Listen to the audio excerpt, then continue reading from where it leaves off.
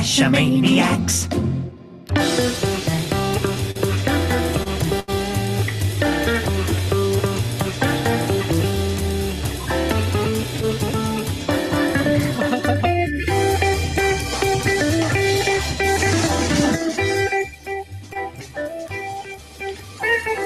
GeoGearHeads. Well, welcome to GeoGearHeads. This is episode 350, and I love those round numbers, Daryl. Let me introduce Daryl. This is Daryl W4, the host of GeoGearHeads. You know, Daryl, I know you know, but I'm telling those people who don't possibly know, maybe this is the first time they're listening to us. GeoGearHeads is a weekly show about geocaching and geolocation services, and we have a lot of fun on this show. Usually we have a lot of fun, and we talk about a lot of stuff, not necessarily all geocaching related, but sometimes we get into rat holes, like just before the show, which you didn't get to hear, but it was a fun rat hole, so we might have to do a whole show on that rat hole. Yeah, there you go. And how many more times do you think I can say the word rat hole? Well, I think you're going to work it in 2 more times into the show somehow. Probably.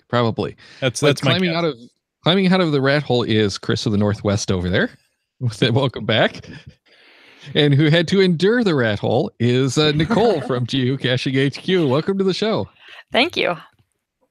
So Chris, that's my 2, right? I'm done. Yeah, you got my 2. You covered the spread. Las Vegas is happy. Awesome. Okay. All right. So Nicole, what do you actually do over at Geocaching HQ?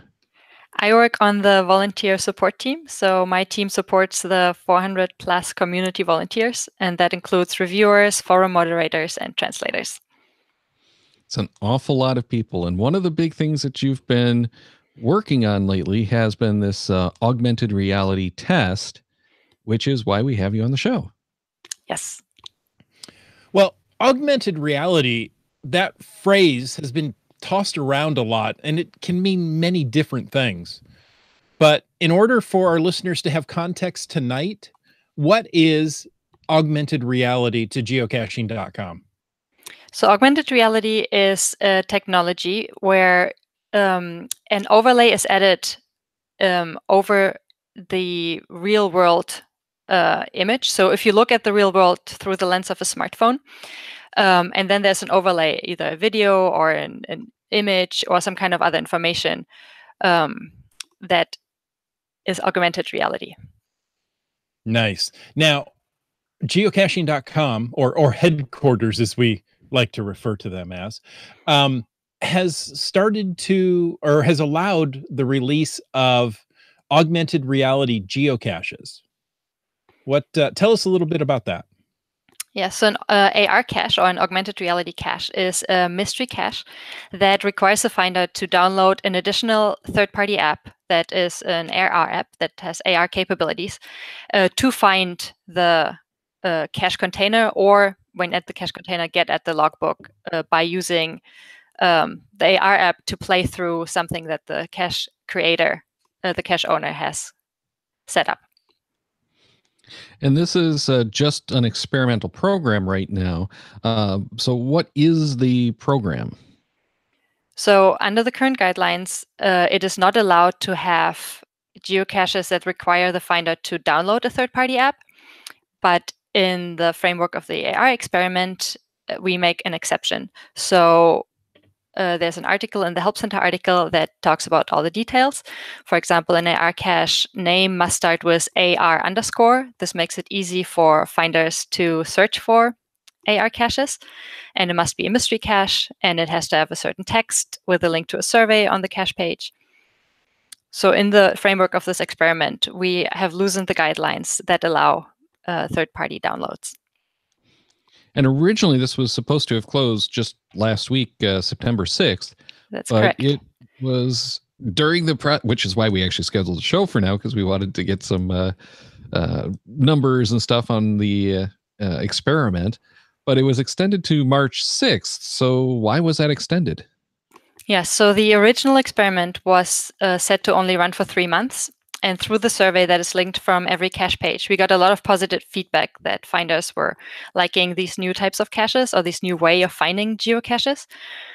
And we also received a lot of feedback that the time frame was too short. So for 3 months, it is difficult for CO to get into the technology, figure out a cache design, and create a cache that they wanted. So because it was such a short time frame, we decided to extend it for another 6 months to give more COs the opportunity to make the cache they want. I'm really excited because I see the promise, but so much of what I've seen so far is really rudimentary. And I think we're going to see some cooler stuff now that people have actually had the chance to get in and play with it and get a few under their belt. So that hopefully is going to bring some better content in the future, some better caches. And I'm not really sure though right now if the AR apps are really all that stable, because I used Metaverse on my iPhone 8 for both of the AR caches I tried, and it worked, but it really cranked up the usage on the phone, and it actually dimmed the screen on one of them for heat issues and for the thermals. And others that I talked with simply were unable to use the apps at all for lack of power, compatibility. So what are some of those apps? I already mentioned Metaverse, but what are some of those apps and how was it the list of approved apps developed? So currently we are allowing 3 apps. One is Metaverse that you already mentioned. The other one is HP Reveal. And the third one is an app called Tailblazer that has a heads up mode, which is the AR mode for that app. And we looked at a whole bunch of AR apps, and then other AR apps were brought to our attention. But we wanted to every app to fulfill the requirements that are listed in the Help Center, so that it is free to download, that it is available for iPhone and Android, that users could supply content, so that users could upload their own overlays. And so this was really important to us, so that COs can actually be really creative with it, and that it doesn't end up costing anyone money. Because there are some AR apps that might be more stable or have different functionality, but then they have a paid plan. So those wouldn't work for the experiment. And so these 3 apps are actually the only ones that fulfill all the requirements that we are aware of. And the trial is only 6 more months, so the probability something else is going to pop up isn't too good, I would imagine. We might be surprised, but yeah. Yeah. Well, and we just had announcement season, and new AR tools are coming out, so who knows? Yeah, it would be really cool to have other apps to compare it to, because it is definitely one of the issues that has been brought up. So in the survey that is linked from every cache page, one of the questions is, what did you not like about your experience? And the most answered thing is that people actually saying there's nothing that they didn't like about it. But then right after that comes battery issues or bugs that happen in the app. So it is definitely a new technology that has its kinks, but overall the positive feedback seems to show that geocachers are figuring out, they're enjoying the experience in general. And with any luck, the next 6 months, we'll get a lot of these bugs worked out in the actual app as well, apps plural, and we'll have a better experience finding and creating the caches. Yeah, a lot of COs that have kind of high rated or like high favorited AR apps, I've seen put on the cache page, these are the known bugs that you could encounter, and here's how you can deal with it. Like, don't let your phone go into what is that mode where the rotation, the yeah. landscape mode. Yeah, landscape mode. Like, turn that off, and then it will work better, and things like that. Interesting. That makes sense though, and hopefully we'll see a time when you don't have to give those kind of warnings on the cache page. But it's interesting because it's the early days, and we're seeing those kind of warnings pop up, kind of like we did with some of the Where I Go cartridges in the early days of that. And they'll eventually, hopefully, get nailed down. But how many of the AR geocaches have been listed under this program so far? So there's currently 530 active AR caches. And there's also a couple of events that happened where people talked about AR or taught each other how to create an AR cache. Over the course of the 3+ months now, and the average published per day was 5.3 AR caches. And right now there's AR caches in 35 countries. And Wow. the majority is in Europe, but there is some in Australia, New Zealand, South Africa, Brazil, US and Canada, and in Asia as well. So all over the world. And interesting. So it's more of a European thing than a US thing, I guess. oh, there's a lot in the US. I think there's only a handful of states that don't have one. Yeah, but Europe is a little bit smaller geographically than North America, so yeah, they if they have more, it's that much more significant. Well, I guess though, we probably have areas in the U.S. and in Canada where there's less population, so maybe we need to skew that for population. Yeah, I haven't pulled those stats, but that would definitely be insightful. Too much for this one. Nice. It's time to dust off the passport and start getting some international AR caches. There you go. I agree with that. Now, my first experience with the AR caches was at Geo Woodstock 2018. 10 of the 30 lab caches there used AR. And then just about that same time, geocaching.com announced the AR geocache experiment was going to take place. Now, I know the two were probably a coincidence, but what went into the development of the trial program, and how long was it in the works before it was released? Yeah, so at the end of 2017, this is when the whole process started. We had, over time, gotten feedback from players, from reviewers, that they would like to see a new element, and AR has come up as an idea. But since it wasn't possible to allow this under the current guidelines because there's no standard for AR, it's not like with the QR code. 1 second, I need to wave to get light. Hooray! Let's all do the wave. Yeah, like QR codes. You have multiple apps that can all open a QR code, but you don't have an app that can open the different AR experiences. It's always a proprietary app. So the idea was born to do an experiment to kind of see how it will work if we allowed some of the apps to be downloaded in a specific time frame. And it took a couple of months to get all the sheeps aligned, or whatever that phrase is. Ducks in a row? Ducks in a row, thank you. And yeah, in June 2018, we were ready to go ahead with it. Nice. Now, what are some of the responses, some of the things you're hoping to get out of this, learn from this kind of a test? So we wanted to see what cache owners would do with a new tool, how that would impact the creativity of caches, how that would impact the enjoyment of cache finders. Would AR caches get more favorite points or have like longer logs and more pictures attached to the logs? Like, how will the community react to this new element? Yeah. Okay. Now, I know it's still early, but can you talk about some of the feedback you've received? And did you get as much as you hoped for? Yeah, I can talk a bit about it a little bit. We have, for the survey that is linked to from every cache page, we got around 1,500 replies. And there are some quantitative and some qualitative questions in there. And one of the questions that is on a scale of 1 to 5 asks, how likely, or like how interested are you in finding another AR cache? And over 70% of people who replied voted 4 or 5, which is a pretty compelling number, I think. Mm-hmm. So yeah, the feedback was overwhelmingly positive, despite the kinks with the technology. And yeah, it definitely seems like geocachers are interested in finding AR experiences, AR caches.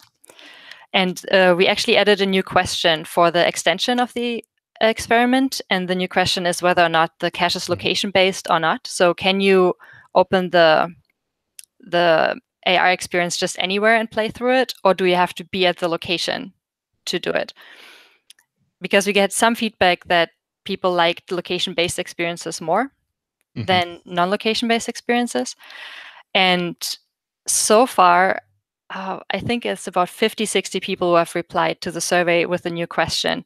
And I was surprised to see that about 80% were saying that it was a location-based AR cache.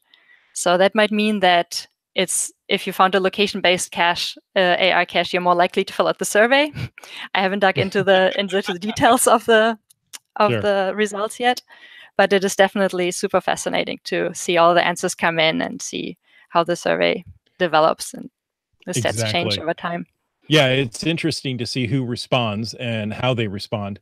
But it does not surprise me that geocachers want a location-based experience, since really that is the heart of geocaching, to go somewhere and find something. So yes, absolutely.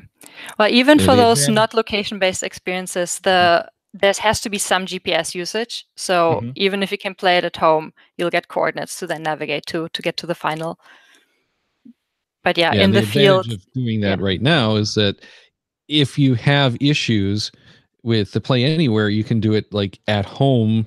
Not always, but you can usually do it like at home, where it's a controlled environment and you're not as likely to freak out the phone as much. So there are some advantages, but it's that I think the first one I found was actually a Play Anywhere that we ended up having to play in the parking lot, and it's kind of disappointing.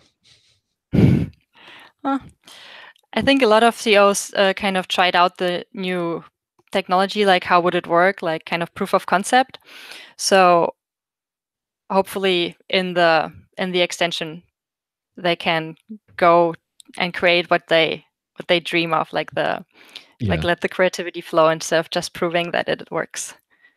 Yeah, and you have to do a bunch of probably junk cartridges, I'll call them. These experiences that you probably throw away and start over before you'll really start getting something that's good as the author. But you kind of mentioned earlier that you were looking at the author side of this as well. Are you actually digging in at HQ to see how some of these were developed and what they're doing, or are you just like going out in the field and trying some?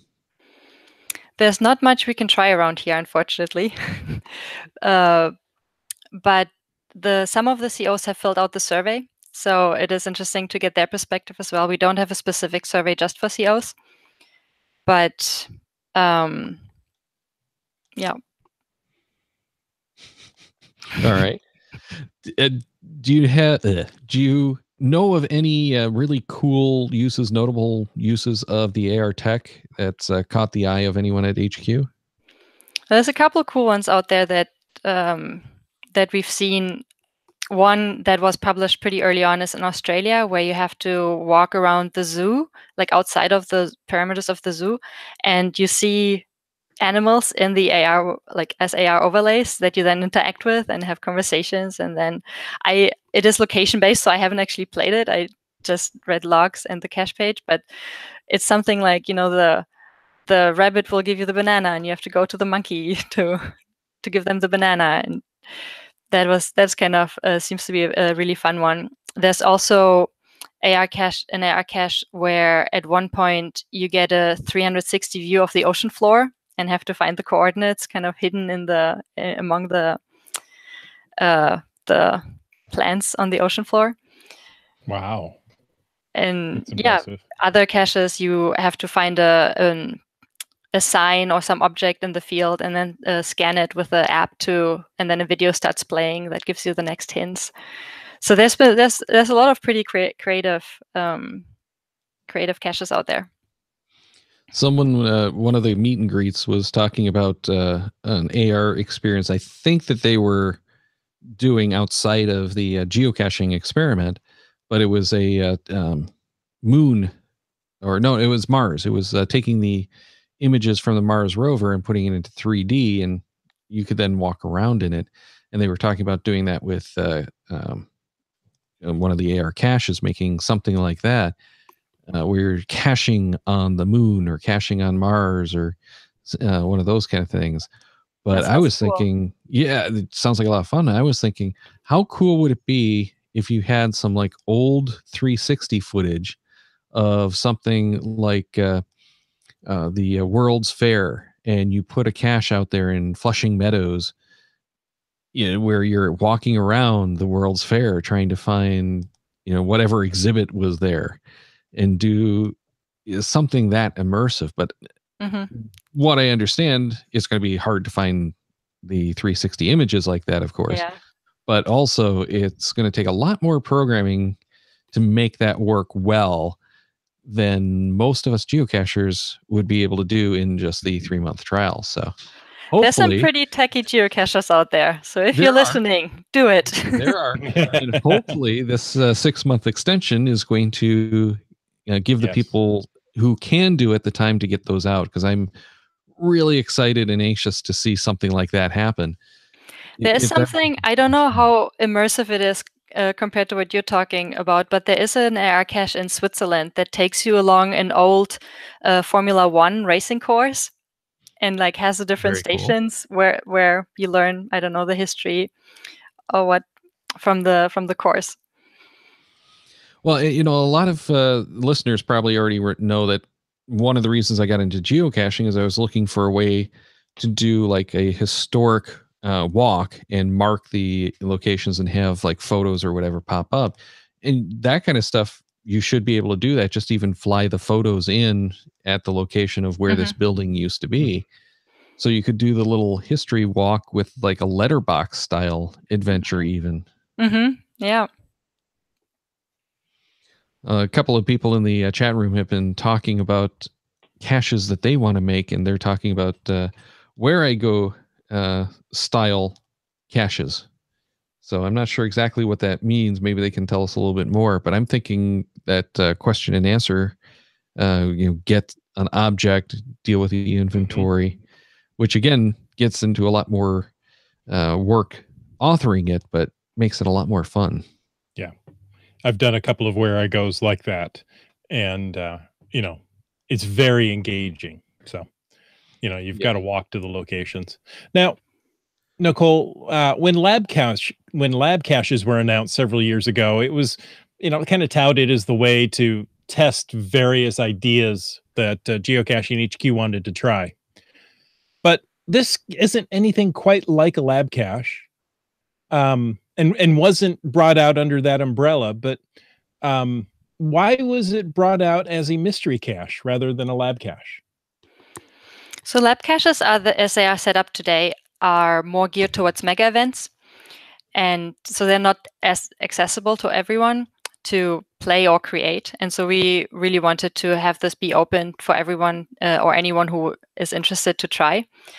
And then, of course, the physical cache in the end gives it a little different, puts it in a different category than lab caches. Ah, gotcha. Okay.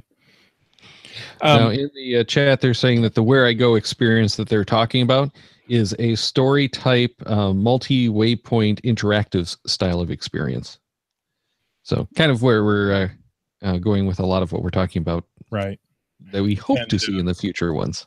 Right. And Chasing the Iron Man says that's Metaverse's specialty. HP Reveal is the image recognition 3D overlay specialty. So I know several people who use these AR, either Metaverse or HP Reveal, in their work environment for training and such.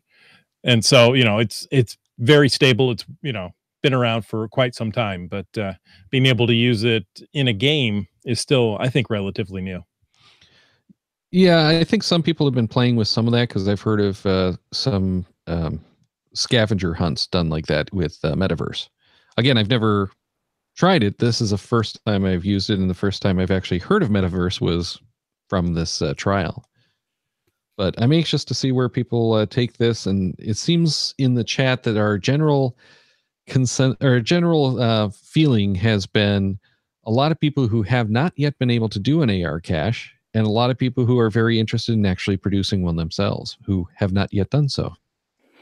I'm very excited for all the caches that are still to come. It has been really exciting to just see how many have been submitted and published, and all the ideas that are out there, and also like everything that COs kind of come up with doing with these apps. The interactive part of augmented reality is definitely something that seems to be liked by the community. That came up in the survey as one of the positive things. And yeah, Metaverse has this option of kind of grouping different waypoints, so to say, to make a multi-stage kind of AR experience. But I've also seen multi-stage AR caches with HP reveal, where you have to go to this waypoint first, scan that to get something from the AR, and then go to the next one and scan another sign or another object in the field. So it's really cool to just see all the possibilities that caches come up with. So I like this idea of actually interacting with physical objects in the real world. That could be a lot more fun too if you have to actually go to a sign or something and scan the photo of the house to actually open the door or something. I don't know.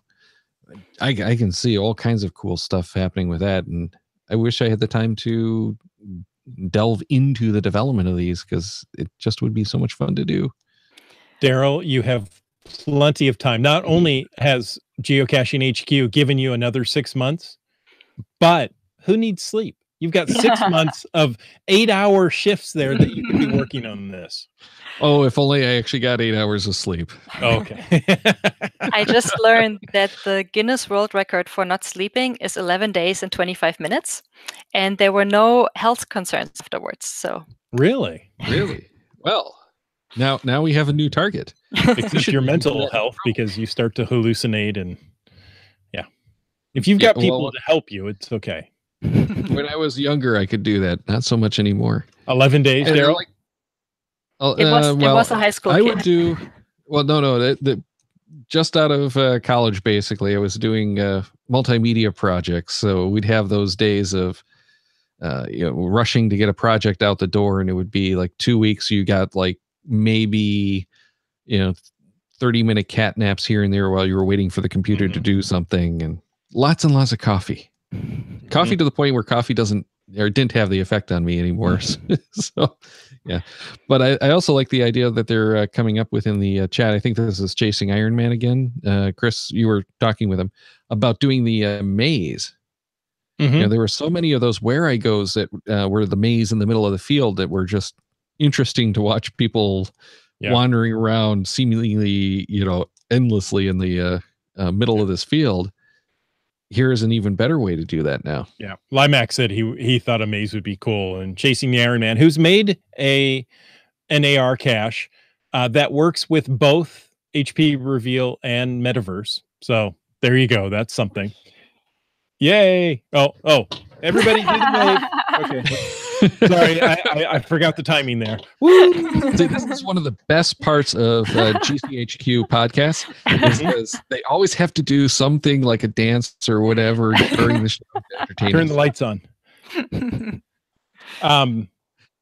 But yeah, being able to do a maze out in a field, I think would be spectacular. Absolutely.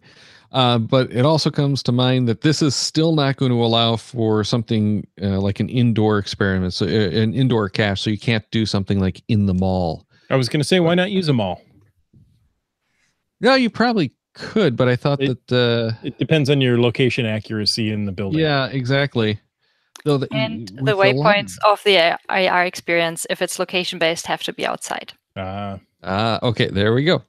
So you can go around the outside of the mall. You've got that huge parking lot. As long as you don't do it at Christmas, nobody else is there. Oh, boy. Yeah, no, but I like the idea of doing something like that in the mall for those rainy day caching outings, or, blizzard caching. But yeah, it just doesn't work so well. It would yet. Daryl, do you remember when we did the day of all virtuals and absolutely caches, and there was one virtual that we had to drive multiple points to? We could set that up with AR. You drive to the multiple. You could do that on a rainy day. Stay in the car and hit a sign until you actually have to find the final. Yeah, this is to do like an AR driving cache, but I worry that the driver is going to be the one doing that. Well, I agree, but if you make them stop at a certain point and scan a sign, then in a parking lot, in a pull off, something like that. Yeah, you're not going to be scanning at 55 miles an hour and hoping you get what you need. Maybe do the logo or something on the side of a building. There you go. So it's big enough you don't have to get out of the car. Right. Ooh. Or you just put the waypoints far enough away so that one weather zone doesn't extend to it, so you can escape the rain. A cross-country AR cache. See, and I thought we still had to have the waypoints within 2 miles. The final has to be within 2 miles of the posted coordinates, yes. But the waypoint can be farther away? Oh no, what have I done? Okay. Well, I see some really extended drive caches coming. We have a really nice 5-mile drive through our large park here. Yeah, and you start and end at the same spot, but you could do the whole 5-mile drive. I'm envisioning, though, some of the art walks being converted into AR caches, though. ART walks? Yes. Nice. Nice. You know, that's going to be the name of the cache. Just someone has to do it now. But yeah, you could do the history walks like that. The art walks would be great because a lot of that stuff you wouldn't necessarily need to get out of the car if it's a rainy day. Right. Or if it's a hot day or in Washington State, we've got a good 3 months of rain coming up. So having something like that would be interesting. Although you might not be able to scan the artwork through the rain. Right. That's true. That's true. What about murals or graffiti? Graffiti may change, but murals on the wall. Say, the graffiti would be a problem, but some of the graffiti is actually like community sanctioned now, and it's permanent artwork, so that kind of stuff would certainly work. Right. I still consider that a mural at that point. Yeah, exactly. Yeah, it's just a mural in the style of graffiti. Right. And some of that stuff is just amazing. There's DeQuinder Cut Park out here that I might have to go explore again. DeQuinder Cut? Limax says there's an AR cache within 250 miles of him called ARE We in the Zoo. So are we in the zoo? Nice. But yeah, the DeQuinder Cut has the graffiti like that. I think it changes, but I'll have to look into that. But that would be a good one to do because it's this really cool old rail trail kind of thing. But it used to be a railroad yard, essentially, as well as the access from the Detroit River back to the main national network. Well, in the chat, Chasing the Ironman comes up with a very good point. He says, you got to pick something that's going to work day or night. So if it's not well lit, you can't do it at night. Right? He says, would you necessarily have to do it at night? My AR works day or night, though it's lit at night. Yeah, depends on how you design the tracking image. And there's parks that aren't necessarily going to be open after sundown either. So at that point, it probably doesn't matter if it's day or night. But that's a good thing that people probably need to take into consideration when designing these caches is if it's going to be a cache that's accessible beyond sundown or before sunrise, make sure that it's going to be something that works in the dark. That's right. Sundown, you better beware. But that might make it easier. It can definitely be finicky when you have to scan an image to get an AR overlay. If the lighting condition changes, or if you do a sign and you zoom, you take the photo too far out and it takes something in the background to account and that disappears later, then it can't recognize that image anymore. Or changes foliage and right, fall off the tree and then right. But if you're having problems seeing the overlays, it might be a good idea to try it after dark and do the cache at that point, the AR at that point, because you might have an easier time reading that too. Right. Well, as long as you don't have to scan something. Nicole, we have a question in the chat from Chasing the Iron Man. He says, can you actually say that an AR cache has to be done during daylight hours?